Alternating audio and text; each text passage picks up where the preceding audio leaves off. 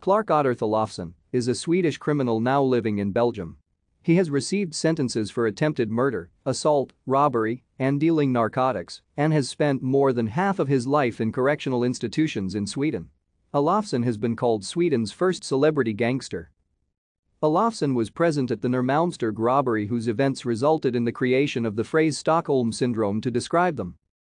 Olofsson was born on 1 February 1947 in Trollhättan, Sweden, into a home with extensive alcohol problems. Olofsson had two younger sisters.